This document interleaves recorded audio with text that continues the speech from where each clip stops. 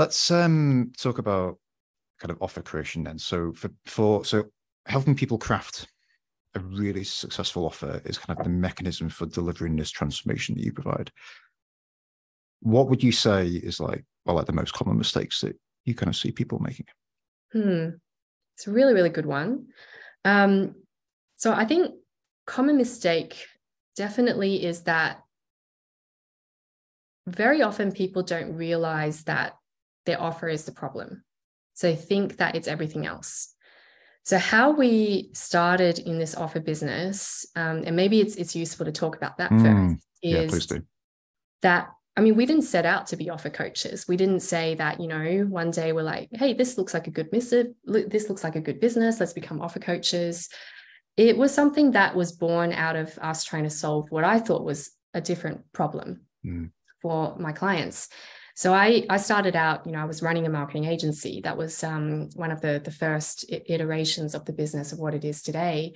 And we were helping a lot of coaches and consultants to run their marketing because they were coming to us. They're like, yeah, you know, we've been working with different agencies and it's just not getting results. And, you know, after talking to them, we said, okay, you know, let's help you to create like a full scale, like marketing engine that's tailor-made. It's for your audience, you know, all of the different steps and really keeping in mind that entire customer journey. But what we realized as we were going through that journey of like running campaigns, designing and running campaigns, is that we had to keep going back to the start,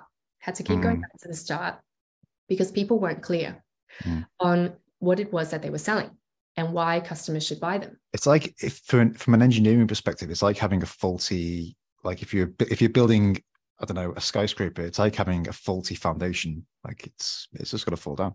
That's right. So, I mean, like every one of these clients that we started working with, they were convinced that they knew what their product was. They were convinced, we know who our customer is, we know what they want.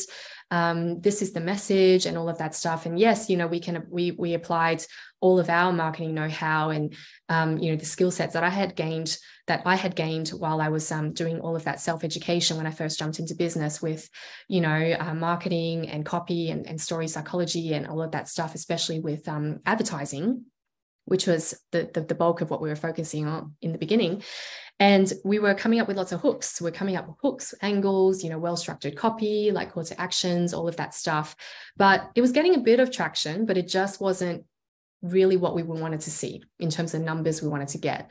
So we went back to the beginning. Let's, you know, actually validate. It doesn't seem like your audience are responding to this. Let's go back to it.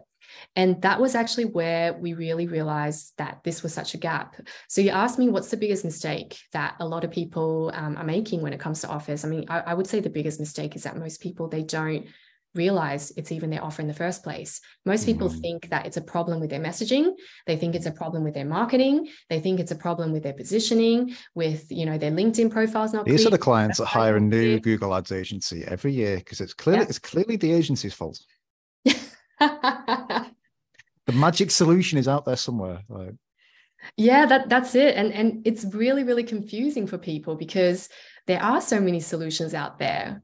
And so much of it really, I guess, you know, is talking about the same thing. And absolutely, like, yes, once you have that clarity around what you're selling and who it's for and, you know, what the solution is and how that all connects to a market need, then yes, absolutely. Like, you know, you need to work with that right, you know, right agency or right partner to help you be able to start to scale that and put the marketing building blocks in place. But without that initial clarity, like everything sort of falls down. So I would say that that's definitely one of the biggest one. I think another big mistake that we see quite often is that, you know, people don't actually really want to do an offer because they think that it limits them in some way. So I think there's a lot of fear when people jump into business. And I have to say a lot of this comes from baggage that we carry with us back in the corporate days. It's like being a generalist, the recovering generalist thing that you were talking about before. It used to be a strength. It used to be a skill set. It was something that made us useful in an organization's context. And in a business space, it's sometimes scary to say, you know what, I can do all these things, but I'm not. I'm going to do this. I'm only going to do this and get known for this. And I think a lot of people are afraid that by, limiting themselves in some way when they think about offers. It's like, oh, that means I need to cut off all the other things that I can actually do, that it somehow is going to take something away from them, whether it's opportunity, so fear of losing the opportunity, or fear of, being limited in terms of the type of potential that they can create for themselves. Just thinking in terms of my work, there's a lot of work that I still do but I'm relegated to, it's an experiential thing where people find when they actually work with Rob that I am under the surface, I am still a generalist, and for the right clients, I'm sometimes the best placed person to do some of this stuff. Although not, I'm not trying to be the outsourced marketing department anymore, but it's relegated to the background, and I'm trying to keep it out of the frontline offer a bit more.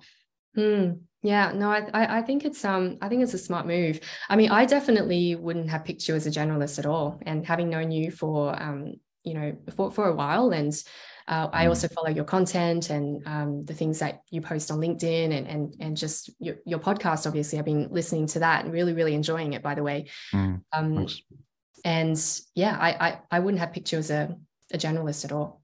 All right, good. So I do a good job of hiding it then. Yeah.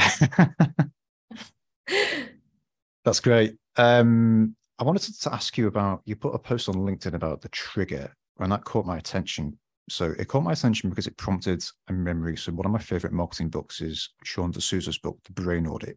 And he talks about the trigger being the point at which you kind of pair together the problem and the solution to get someone's attention at that moment. And I wondered if you could talk about that and how that relates, how you would frame the trigger. Yeah, I love that. I actually have been reading this book since you recommended it to me, and oh my gosh, it's such a brilliant recommendation. So thank you so much, firstly, for it's great as well, because it's a beautiful book to read because he's a cartoonist. So it's got the aesthetic value as well. Yeah. It explains a lot, because a lot of the examples that he gives, they're very simple examples, but they almost create like sort of visual, very simplified cartoon images in your head as he's talking through it. But yeah, no, that actually explains a lot. I'm definitely going to check him out a little bit more. But yeah, going back to your question about the trigger and just like framing around that, because I do really enjoy also how he talks about that as well. And I was just thinking about that even this morning as I was walking, because one of the examples that he talks about is this lemonade stand example. So he talks about, young kids that open lemonade stand, and it's a hot day, and how do they make sure that this lemonade stand is actually going to get the attention that they want? And yes, if you are just happen to be in, where I live, which is like, this not that Isleworth, so it's like very, very sort of empty. And there's only one lemonade stand on the side of the road, and it's a hot day, then probably you're going to get all the customers. But what if there's like multiple, like it's like an entire street of lemonade stands? Like, how are you actually going to stand out?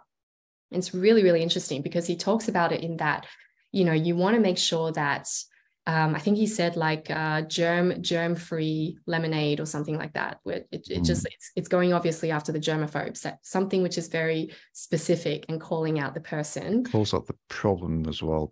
Calls out the problem, exactly. But then I was thinking, okay, but here's the problem, right? Because everyone is saying that they're different now. That's actually the biggest problem at the moment on LinkedIn, social media, all those different platforms, like all the businesses. Every business feels like they're unique. Every business is unique, but they're all saying the same thing. They're all saying like, we're different. We're all about doing things differently. And, this is the unique thing that we do, and all of that stuff. So here's the challenge. Like, what if every single one of those lemonade stands all had their unique thing?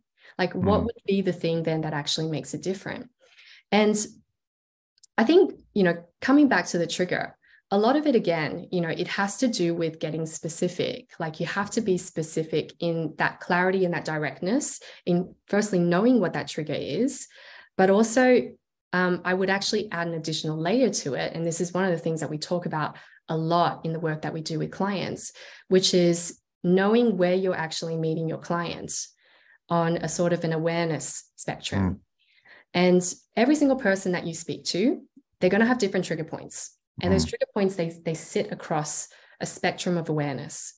So you have on one end of the spectrum, you have the people that are the most aware. They're the people that, have extensively researched lemonade stands, and they have extensively researched the best place to go for lemonade. And they know exactly the store that they need to go to in order to get the quality that they want. And Eugene Schwartz's levels of awareness, wasn't it, from breakthrough advertising? Yeah. That's right. Exactly. And then you've got at the other end of the spectrum, just people that are completely even unaware that they have a problem in the first place. They're bleeding and they don't even know it. That's it. So I think when it comes to the trigger, it's a tricky one, because I think the mistake that a lot of experts make is that they're only aware of the trigger, which is at a point that people are ready to hear the solution. And that's just, it's great. It's great to identify the trigger at that point.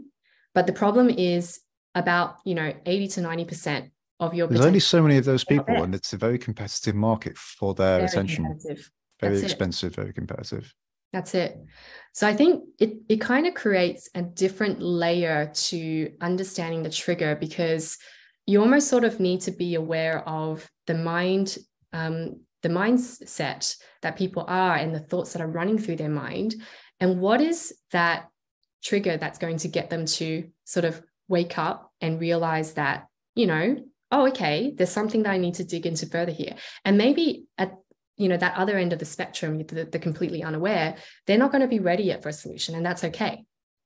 But you have to still know what's going to be the trigger for them to get to that next level of awareness, so that they can continue to move along the different trigger journey until they get to that point that they know, what, I need this solution and I need it now.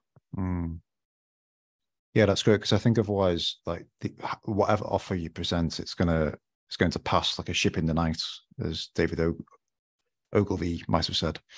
Yeah, that's it. In terms of structuring the offer, then, are you helping people to craft like more of a kind of standard offering, or is it generally more like a bespoke kind of solutions driven, where it depends on the clients? Yeah, I would say the way that the offering gets packaged together, it's almost like it's basically the tip of the iceberg. There's a whole lot of stuff that you have to uncover, before that. And yes, we do help people with packaging things. A lot of people, they come to us and they're a place where they have a lot of pre-thought. They have a lot of stuff that has been, it's either in the head or it's somewhere on paper, or it's like bits and pieces of different things that they've scribbled in their notes, like all over the place, but it's not actually put together. And yes, absolutely, there's like structures to, help to put all of that together. But I would say the biggest hurdle is in really just even understanding the components that would make up that offer. And that's actually the biggest question to answer. Like when you understand those components, it's literally a matter of putting it together like a jigsaw puzzle. You just slot those things into the offer. And yes, there's a little bit of like packaging it up and all of that stuff. But unless you know those big blocks and you're fundamentally able to answer those really basic questions that sometimes I ask, really established businesses, and they can't answer it. What is it exactly that you sell, and why do customers buy you? And unless those big questions are actually, clear, it's going to be very difficult to put together an offer that and make it sound compelling, just because it hasn't actually been connected yet to a market need. So I would say a big part around, getting that offer right is less so around the structure of it, just like, putting it together. It's not formulaic. Creating a sales page, or it's creating a brochure, or, even just a letter that you can send out to your prospects. But it's actually, it's actually that initial sort of creating the hypothesis around what this offer may be, getting it tested, getting it validated, seeing, is it actually, are you hitting on something that the market really wants? Like, is it a hot market? And then only then actually looking at how do we package this in a way that's going to be the most attractive and make sure that the best message comes out the forefront. I'm definitely in the club of having created things that the market doesn't actually want, even though it was a great idea and they could have really benefited from it, but they didn't know that or think that. So yeah, I think every business owner has been there, and the ones that say that they haven't are probably just, not really wanting to, or maybe feeling bad about some of these failures. But yeah, absolutely. I mean, I sent out an email just it's a this fact week of being an that, innovator and creating products, is that we know the products much better than the audience does, and that's just a fact of life. And we forget that's that. it. That's it. We are so much in that solution mindset that we miss the fact that we actually need to take our clients along on that journey. Like, we know the solution, we know their problem, but I think a lot of the times we're in conversations, we miss the fact that they need to first recognize that they're having a problem and almost do that solution solving thing in their own heads and come along on that journey before they're ready to buy.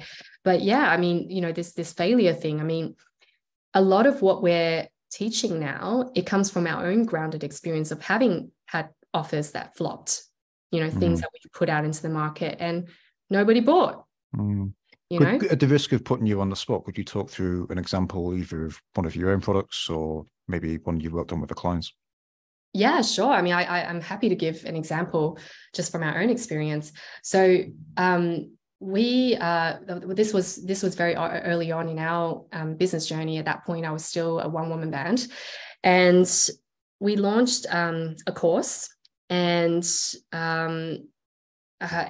basically the idea was that I wanted to create a branding course, putting together all of the different knowledge around like different areas. And I had tested it a little bit. So I had at that point, just worked with a few people that, were already in my network, and I knew that they wanted to work with me. And they decided to say yes to join my branding course. And, we ran this course a couple of times with a cohort of, 3 cohorts in total. Was probably about 15 to 20 people. And I thought, well, okay, so I've sold it a couple of times. So that definitely means that I must have a great offer and I'm ready to scale this and start selling this to the masses.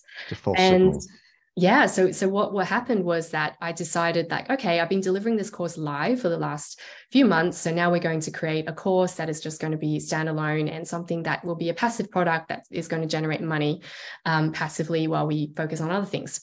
And so off we went in the back, sort of like tinkering and building this product. And I say we because, at that point I had started building a team. So I hired my first team members, and we spent 2 months basically not doing any business development, just like literally stopped sales dead. And because we wanted to focus all the energy on building this fantastic product that was going to, basically get our business to take off. So 2 months of time, just like building this product, creating the perfect marketing campaign, pulling out all the stops in terms of like a content plan. There was like advertising, there were like taglines, there were sales pages and, different link backs and all of that stuff. And everything was just like perfectly orchestrated. And we launched it, and crickets. Literally crickets. Nobody bought a thing. and the world yawned in your face. Yes, pretty much. So that was a very, I would say, very expensive and heavy lesson learned. And luckily at the time, we had other pillars in our business, so we still had a little bit of consulting work that was going, so was able to get us through that period. But we literally had to, start from scratch and just start going back to the drawing board again. Yes, one of the reasons that I am so passionate about this is because we have been through that burn. And I'm so thankful that we learned those lessons so early on in our journey. At that point, Christina was just starting to, come in, and she was obviously doing a lot of observation on the side. She wasn't yet fully involved in the business. So she still had enough of that distance to be able to give me perspectives and the things that she was able to see. And yeah, I mean, we, made a lot of, changes in terms of direction on what we were doing in our business, and we were able to get things back on track, once we were able to get that focus. But yeah, I mean, it isn't something that we've just heard from people. Like, you need to find the right focus, you need to do the validation, you need to do the testing, all of that stuff. It's literally coming from the fact that, we've been burnt and literally just wasted like thousands of pounds of advertising on marketing that didn't work.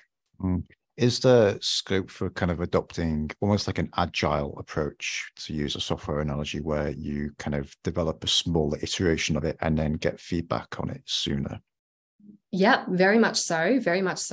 So that's what we call the beta process. But the beta process also isn't enough. Because like I told you in the beginning, I had sold the program to what I thought was already a small version of that, what I thought was already passing the beta process. But I hadn't made. It could still have a faulty foundation and have a successful beta. That's it. That's it. I hadn't made the leap. I hadn't actually cracked how to go from selling to somebody I know to selling to, somebody people who has never actually heard of me, who I don't have any credibility, no relationship with. And that's a really, really big leap. That's a really, really big leap that I think a lot of business owners, they've struggled to do. And that's why they fail in their marketing.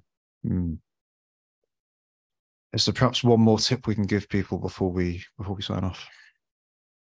One big one, for someone listening, if there's one thing that they should perhaps even not know, perhaps something that if they're crafting an offer, one thing they should perhaps think about. Yeah, I think gosh, there's so many tips that I can give about this. I would say if there's really one tip that I can give is if you are in that place at the moment where you're struggling in terms of just figuring out why is it that this offer just isn't taking off, or maybe you're in a place that you're just even figuring out what that offer is. I would say, go back to the last few projects that you've worked on, and just, if you had the opportunity where you actually recorded some of the conversations that you either had with clients, go back and have a listen to those. And really ask yourself a few questions around, what was it about this? Like, firstly, did I enjoy this? So is it something that gave me joy? And, is it something that I see myself doing more of? And then if that is the case and you're really enjoying the person that you're actually working with, go back to that and really sort of go back, re-listen, try to listen to what were the things that they were actually struggling with. Sometimes we're so much in our solution mindset that we're missing the real problems and the real trigger points that they're telling us. And just go back and listen and see what sort of insights are you able to pull out of that. How do people connect with you? How do people find out more about your work? LinkedIn is probably the best place at this moment. We are on other social media platforms. So we do have Instagram and others, but at the moment, LinkedIn is probably still going to be the best place. We're actually also running an event. I don't know if that's still going to be relevant at the time that this podcast is going to be published, but we do run events quite regularly, all about, helping people with their offers and, sharing a lot of the techniques that we work on behind the scenes with our clients. So yeah, LinkedIn is going to be the best place and where you can also find out more information about these events. Right. I'll put that in the show notes. Do you have a website that people can go to as well? We do. Yes. What's the domain? www.growyourbrandwithimpact.com. Perfect. Great. Well, thanks for coming on, Angela. I've really enjoyed that conversation, and people should follow you on LinkedIn and pay attention to your stories, because I think you're doing a great job of it. Oh, awesome. Thank you so much, Rob. Talk to you soon. Thanks. Take care. Bye.